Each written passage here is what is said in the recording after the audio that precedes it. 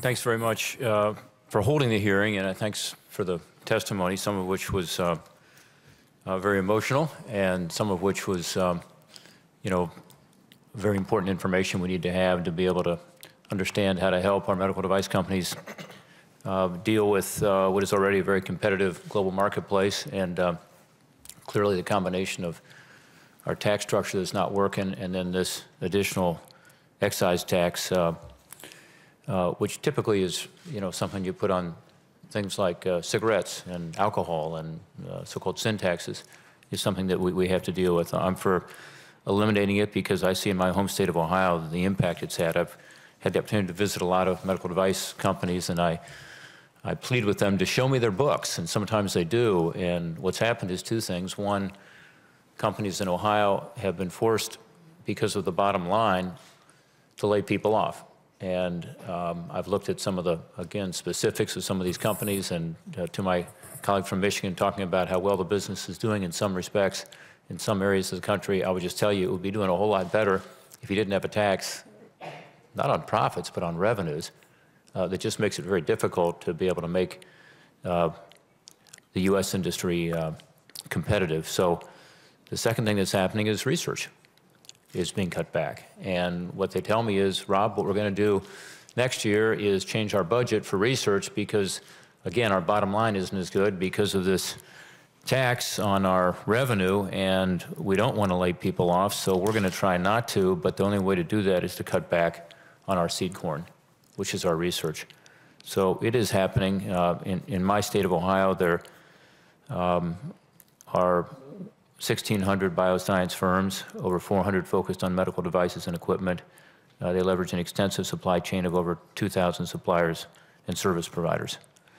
Mr. Hugo, I wanted to ask you a couple questions if I could quickly. In your testimony, you describe how B-Braun, similar to many companies in Ohio, has seen a decrease in operating margins, and that the firm, the benefit from a new increase in consumer demand for your products would be more than offset by the burdens imposed by the medical device and other taxes.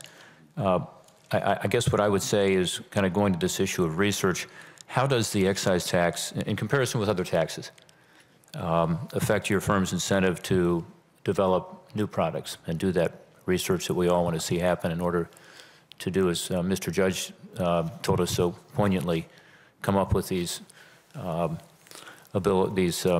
devices to be able to handle some of the toughest diseases? Thank you, Senator. That was a good question. It basically is when it is extra money going away out of our, first of all, we balance our checkbook. So when I add up the total budgets for a $1.5 billion company, and we recognize that we're going to have to pay over this 3-year period, $33 million to balance our checkbook, we are forced with hard decisions. And that's why you see a lot of firms in Ohio and everywhere are making those hard decisions, and you will many times cut your clinical trials, cut your research and development, and cut a lot of your future. Why? Because you won't get paid or return those monies, won't make a return to pay for those investments until 5 years, 8 years, or 10 years or longer. So it's just basically that simple. We take the checkbook, the cost increases to the new tax, so therefore we have to take a cost from other parts of the business, and that's why you see in my testimony all the cuts that we've made. Thank you. Mr. Farrar, you seem to have an interest in answering that question about research, too. Hopefully I did the button right here. Yes, I do. As Mr. Hagel said, the R&D is sometimes, and you use the term seed corn, it's viewed as discretionary, doesn't affect the immediate production of product and operations, and therefore when you're under pressure like this, it tends to be the first thing that is deferred. It's because it's viewed as discretionary, future standard of living. The other thing is why it's a tax on innovation is because it's a $1 tax. It starts on the first dollar, and many new products lack scale efficiency in their early days. They cost more money, as my colleague just alluded to, with clinical studies to support that, to build on the patient advocacy, and those sorts of things cost more at the beginning, and therefore the returns are less, and it particularly affects new product and new initiatives. So you do less of them. And that's the simple fact of how an excise tax works. It discourages investment. So, Ms. Donisovich, you talked about your experience. Mr. Judge, you talked about yours. I mean, what I'm hearing from the companies in Ohio, and I think what I'm hearing from you all today, is that part of the problem with the device tax being on revenue is that not only do you have less research, as you say, things that are discretionary tend to go first, but also it just takes longer for the products or the technology to get to the patient, so that some of these life-saving devices are not going to be there in a timely way. Can the two of you talk a little about that in your experience? What difference it would have made to you not to have had the devices that you were able to take advantage of, and any information you have on sort of this time frame of how long it takes to go kind of from the development stage to having something be available that can be used? I mean, as far as the tax goes, I'm not familiar with all of that. Yeah.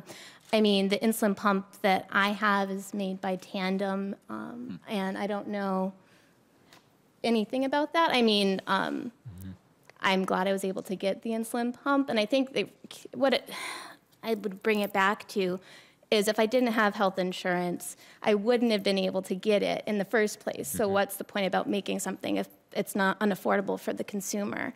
So figure out the tax whichever way you want to, just to please make sure that these devices are accessible and affordable for us. That's what makes a difference to me. Mr. Judge, any thoughts on that? Yes, just to piggyback on what you said. Without the scans, my doctors and myself would have no idea what's going on inside of me. And as I mentioned to Senator Toomey, I wouldn't be here today if I didn't have these initial scans.